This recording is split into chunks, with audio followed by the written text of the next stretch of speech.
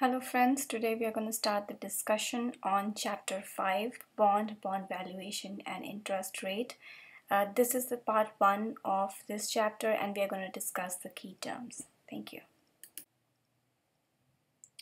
A bond is a debt instrument in which an investor loans money to the entity, typically a corporate or governmental, which borrows the funds for a defined period of time at a variable or fixed interest rate. Bonds are used by companies, municipalities, states, and sovereign governments to raise the money and finance a variety of projects and activities. Owners of the bonds are debt holders or creditors of the issuer. A bond issuer is the party that borrows the money, example, the corporation and governments. Bond holder is a party that lends the money, example, the investor.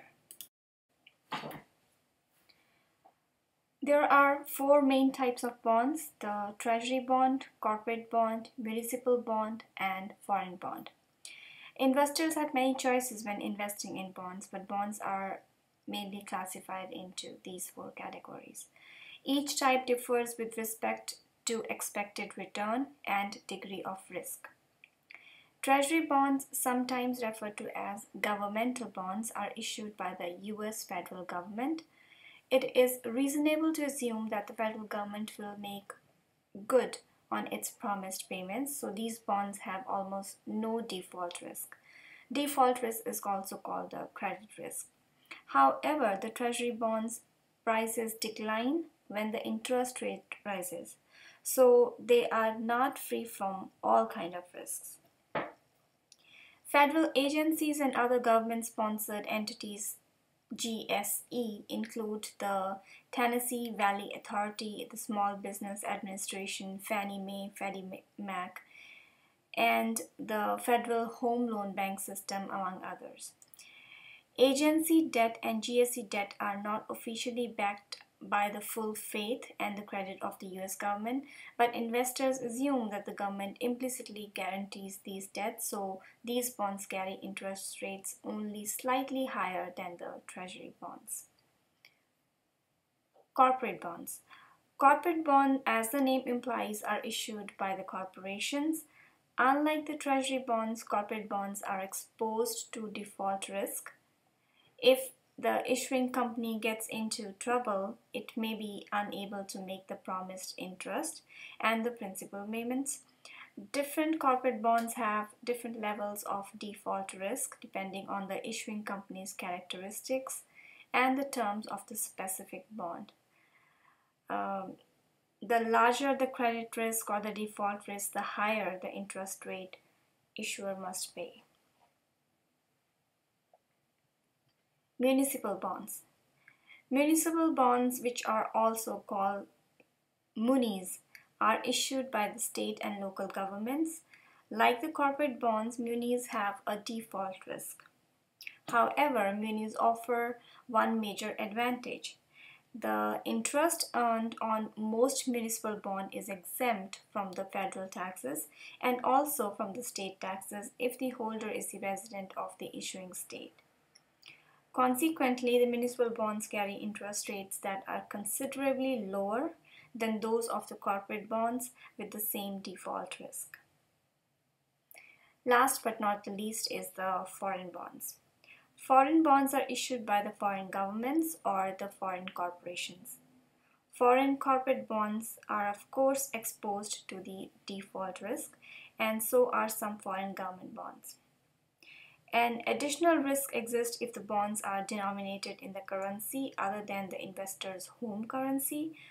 For example, if the US investor purchases a corporate bond denominated by a Japanese yen, and if the yen subsequently falls relative to the dollar, then the investor will lose the money even if the company does not default on its bonds.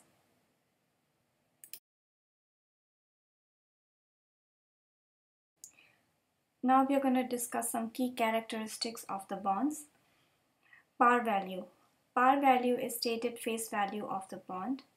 For illustrative purposes, we generally assume a par value of 1000. Par value is the amount of money that the firm borrows and promises to pay back at the maturity date. Coupon payment or coupon interest rate. Coupon payment is equal to the interest payment. Every bond requires a company to pay a fixed number of dollars of interest every year, or more typically every 6 months. When this coupon payment, as it is called, is divided by the par value, the result is the coupon interest rate. The coupon payment, which is fixed at the time of the bond is issued, remains in force during the life of the bond. In some cases, a bond's coupon payment will vary over time. For these floating rate bonds, the coupon rate is set for, say, initial 6 months period, after which it is adjusted every 6 months based on some market rate. Floating rate debt is popular with investors who are worried about the risk of rising interest rates, because the interest paid on such bonds increases whenever market rate rise. This stabilizes the market value of the debt, and it is also provides institutional buyers such as banks with income that is better geared to their own obligations. Banks' deposit costs rise with interest rates, so the income on floating rate loans they have made rises at the same time as their deposit costs rise. The floating rate debt appeals to the corporations that want to issue long-term debt without committing themselves to paying a historically high interest rate for the entire life of the loan. Zero coupon bonds. Some bonds pay no coupons at all but are offered at a substantial discount below their par values and hence provide capital appreciation rather than the interest income. These securities are called zero coupon bonds. Most zero coupon bonds are treasury bonds. Some bonds are issued with a coupon rate that is too low for the bond to be issued at the par, so the bond is issued at a price less than its par value. In general, any bond originally offered at price significantly below its par value is called the original issue discount (OID) bond. Some bonds don't pay cash coupons but pay coupons consisting of additional bonds. These are called payment in kind bonds or just PIK bonds. PIK bonds are usually issued by companies with cash flow problems, which makes them very risky. Some bonds have setup provisions. If a company bond rating is downgraded, then it must increase the bond's coupon rate. Step-ups are more popular in Europe. The downgrade means that it is having trouble servicing its debt, and the step-up will accelerate the problem. Maturity date. Maturity date is the date when the par value must be repaid. Bonds generally have a specified maturity date on which the par value must be repaid. Most bonds have original maturities, the maturity at the time the bond is issued, ranging from 10 to 40 years, but any maturity date is legally permissible. Most corporate bonds contain a call provision, which gives the issuing corporation the right to call the bond for redemption. A majority of the municipal bonds also contain a call provision. Although the U.S. Treasury no longer issues callable bonds, some past Treasury issues were callable. The call provision generally states that the company must pay the bondholders an amount greater than the par value if they are called.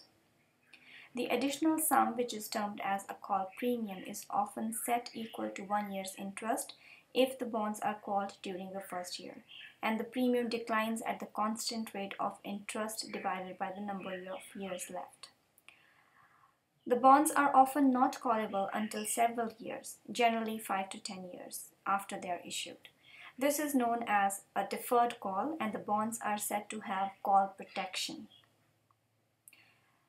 Suppose a company sold bonds when interest rates were relatively high. Provided the issue is callable, a company could sell a new issue of low-yielding securities if and when interest rates drop. If it could then use the proceeds of the new issue to retire the high-rate issue and thus reduce the interest expense. This is called the refunding operation. A call provision is valuable to the firm but potentially detrimental to the investors. If the interest rate goes up, the company will not call the bond and the investor will be stuck with the original coupon rate on the bond, even though interest rates in the economy have risen sharply. However, if the interest rate falls, the company will call the bond and pay off investors, who then must reinvest the proceeds at the current market interest rate, which is lower than the rate they were getting on the original bond. In other words, the investor loses when the interest goes up but doesn't reap the gains when the rates fall down. To induce an investor to take this type of risk, a new issue of callable bonds must provide a higher coupon rate than otherwise similar issue of the non-callable bonds. Bonds that are redeemable at par at the holder's option protect the investors against rise of interest rates. If the rates rise, the price of the fixed rate bonds decline. Event risk. Event risk is a chance that some sudden event will occur and increase the credit risk of the company, hence lowering the firm's bond rating and the value of its outstanding bonds. Investors' concern over event risk means that those firms deemed most likely to face events that could harm the bondholders must pay extremely high rate of interest. To reduce that rate of interest, some bonds have covenant called superpoison put, which enables a bondholder to turn in or put the bond back to the issuer at par in the event of takeover, merger, and major recapitalization. Some bonds have make whole call provision. This allows the company to call the bond, but it may pay a call price that is essentially equal to the market price of the similar non-callable bonds. This provides companies with an easy way to repurchase bonds as part of financial restructuring such as merger.